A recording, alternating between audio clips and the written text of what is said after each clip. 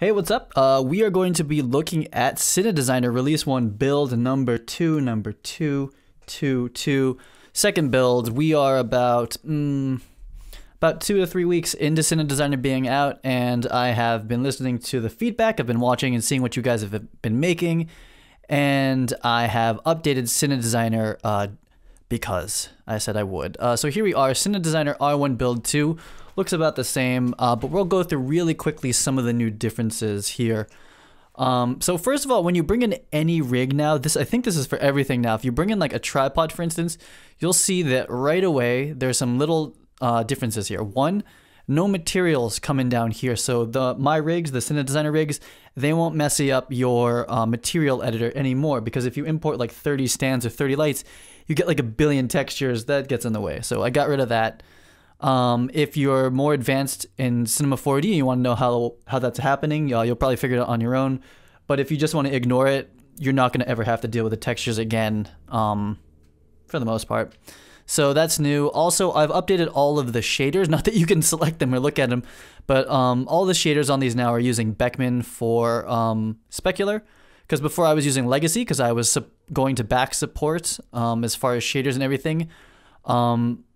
Back support back to R15 and maybe even 14, but now moving forward, we are only going to be supporting 17 really, and 16 should work too, but basically by dropping support for 15, everything is now using this reflectance channel, I think is what it's called, because that's the way forward. And to be able to operate Cine Designer correctly and to use it to its full potential, we need to be using the latest updates. So even when R18 comes out, I'll probably be jumping right on that and just getting on top of the new features, because it's all about new features. It's about making this faster and better for everybody.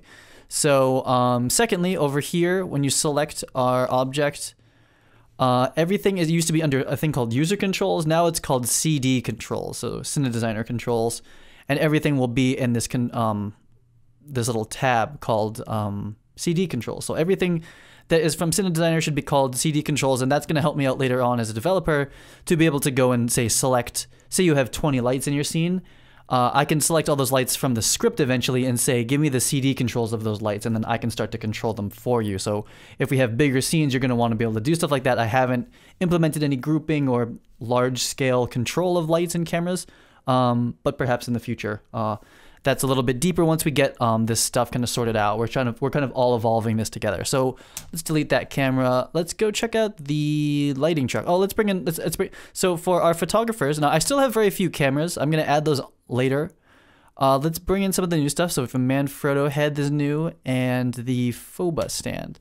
Now this isn't gonna be for everybody. But if you are a professional studio photographer, which there are actually more than one, there's a couple. People that do a little bit of hybrid, this is a Phobos stand, and you'll see that when you use the builder, everything comes in separate like that, so you might want to just group it all up together, give it a name. I'm not going to give it a name. You grab the Phobos stand, again, CD controls here. We have the height, so if you guys have ever wondered what this thing is, this is what it does for photographers. It just allows them to freely move the camera wherever they want.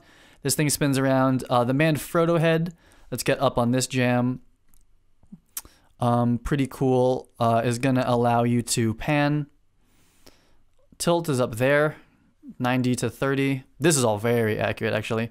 And then you roll to go horizontal or vertical when you're taking stills. So that's how a professional still head works. The Manfrotto 405 is a geared head, so you spin those little knobs and you can do these very fine adjustments. That's how high-end photographers are going to work. So we built this for you guys. This DSS Alpha Phobos stand is built very close to scale, at least close enough to, I think. So pretty excited about that for the still world, and I have fun playing with it, honestly. And again, no textures down here, though they are in the scene. I'll show you maybe at the end where they actually are. So that's all that's really new for the camera stuff. Lighting, there's a lot of new stuff. So we have our same C-stand rig that's going to emit light, and that's why it's in the lighting truck. And this here. Now you'll see that the stands now, I made all of the these things, the tie downs. I should know the name because I've modeled all these like 20 times. I made all the hardware gray so it doesn't like clash with your scene and just draw attention to itself. And I've actually seen a couple companies, I forget, there's a big company that uses all gray for their stuff. So in here now as well, we have a 12 by 12 frame, and this one comes in backwards, but Now you just have this free floating frame. You can turn it on. It's going to emit light only in one direction again, and it has a grid. So I guess, oh no, I guess it still is backwards, but whatever. So here's a grid, so it will control it a little bit. It's a little bit noisy when you do that, but you can do it. Here's a 12 by 20, again with a grid. Got an email in the background. Here's a 20 by 20. Again, these are light. These will emit light. They will show up in reflections, and they all have grids. So those are new, nice and quick. Just bring those in. A lot of times when you're working on big studio shoots, you're just going to be using those frames a lot of the times, and then you kind of like fake what goes in behind it. Let's bring in all of the new lights. So when we go in lights now, we're starting to get a lot of lights in here. So I had to organize them into folders, and eventually they might have to be folders in folders, like Arri Tungsten, Arri LED, Arri HMI. There's a lot of lights, so we need to keep it organized. Eventually, I'm actually going to build a more robust visual light selector, but for now the folder system is going to work for everybody. It's nice and quick. It's universal between Windows and OS 10. There's no Linux for this, only for Maya. There's a little, it's kind of a program and pain in the butt, so I'm just going to use the default OS navigator. We have an Arri 2K is new.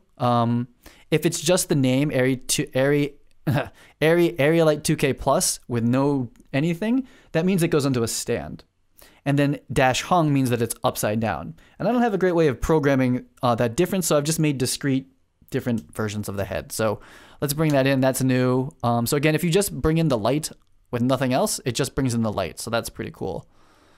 Helpful if you just want to have a quick light model to work with. This thing will emit light. Again, CD controls, so that's new. Put that over here. What else is new? Breezy. Breezy is the same. Brawn color. I'm not going to bring these in. Maybe I will, screw it. We got a beauty dish. And we have no. So if you do this, you got to delete that if you can. I think the script actually takes care of it, but it's nice to delete that.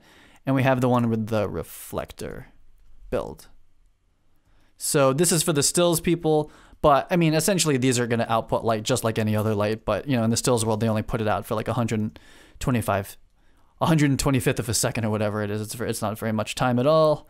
But these emit light. They're very accurate. And they're modeled after the Braun Unilights. Again, these are for the photographers. I can do the pro photos if you want, but honestly, guys, it's all the same shit. Like, it's no difference.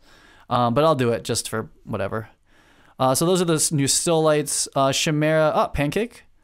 I would bring it in hung because a lot of the times you're going to use it like this. This is a fun one. This is kind of like our space light. And you can change sizes from small to medium to large.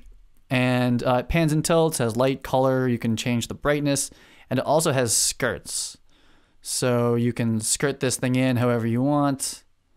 Maybe I'll leave this side open to you guys. So if you want to do a weird ass skirt like this, I mean, most people are going to use it like that. Like you'd stick into it in a corner of a room and it only emits light this way. So we have this. That's new. Pretty fun. Has all the sizes built into it. Trying to make that easy for everybody. A dado light. Bring you in. Itty bitty dado light. Works just like all the other lights, except it's tiny and it's a dado. Good for tabletop. This is new. The Source 4. Very important workhorse of the industry. And to change the degree barrel is down here, 19 to 50. Light on and off, color, all that stuff is the same. Pan, tilt, good stuff. I do have an iris, and that iris will, make a little circle. It'll start shrinking the size of the pattern. That works. I have not implemented these cuts into the blades that come in. I actually haven't implemented that, so you're going to see them, but they do nothing. Sorry, they're just there. They're placeholders. And the iris, just so you know, the reason they're not implemented is because the iris and the cuts, they will show up when you render, but they don't show up in the viewport. So it's very slow to interactively add them in. I just need to keep doing research into that and seeing if that's fixed. Does Arnold fix it? I don't know. I feel like it's an inherent thing with Cinema 4D to not occlude. Anyway, that's behind the scenes stuff. Essentially, the iris works. You have to render to see it, and the top cut works. And those top cut and bottom cuts, all that stuff, that doesn't work right now. But it is still a very good model for a Source 4, and you'll be able to use it for Source 4 stuff. And the beam coming out of it's very accurate from where it is in the world, and that's kind of what's important. The cuts, it's kind of important, but I haven't figured that out yet. Kino flows, just so you guys who haven't seen them yet, here is we have a bulb, 2-foot bulb. No, hit that by accident. We have Kino Flow 4-foot bulb singles. So these are fun. Go play with those. Check them out. They're a little noisy. Kino Flows, the way that they work right now, I'm going to bring one of the banks in It's called a fixture. They call them remote fixtures. That's why they're called that. So these are actually emitting light like with GI. And then this piece of metal here is actually a reflector. Like it's going to actually reflect light back. It's just really noisy.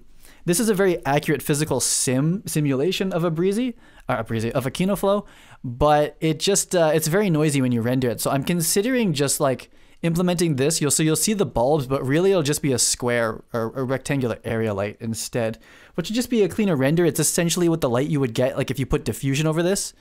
But maybe let me know how you think about that. If you use the KinoFlows, they're really good. You can change the bank size like this, but they're a little noisy when you render them, at least for the settings I've been using. So I'm not that happy with how they output light, but as far as showing where a KinoFlow should be and having it be scale and all that stuff, that's great. But the implementation of how the light coming out of it, I'm not that happy with it. I think that's it. Mo Richardson space lights. So that's it for that. Let's do, we have one more thing. So let's bring in our Chimera hung, and I have one new stand, or I have two new stands in here. I've got a combo Mega Boom. So let's bring that in. Open. So this is a Manfrotto Mega Boom, just like you would think. Again, the new stands are gray. You can change them if you want, but I think gray makes a lot of sense actually now.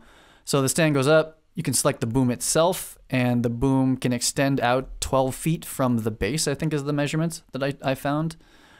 And it, like a techno crane, kind of can pan and boom down and up. And photographers use this a lot, and if you're doing a lot of like extensive breezy work, this is like another very common light or stand to use. So we have that.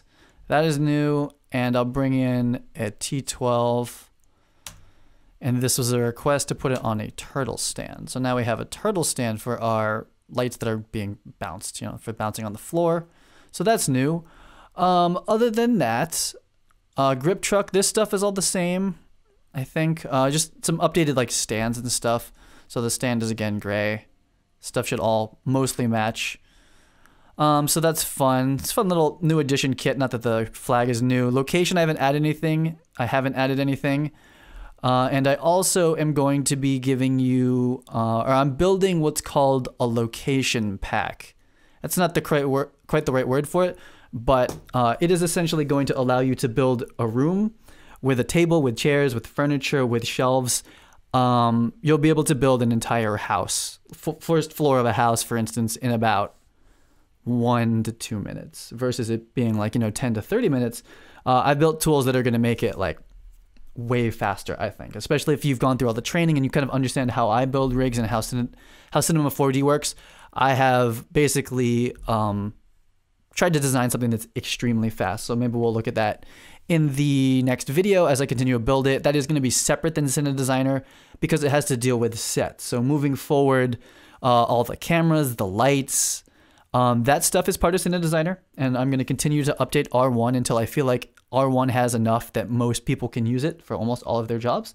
And then we're going to start talking about additional plugins that do other things, like, for instance, build sets, that sort of thing. But if you're in the R1 program now, you'll be getting all that stuff because I need you guys to try it out for me. But eventually, the set building stuff, props, if I spend the money to develop some human rigs that are going to be a little bit nicer, a set of cars, a set of stuff that's like designed to go and fit in the system. Just turn it on, it renders perfectly. It's rigged to work for Cine Design and Previs.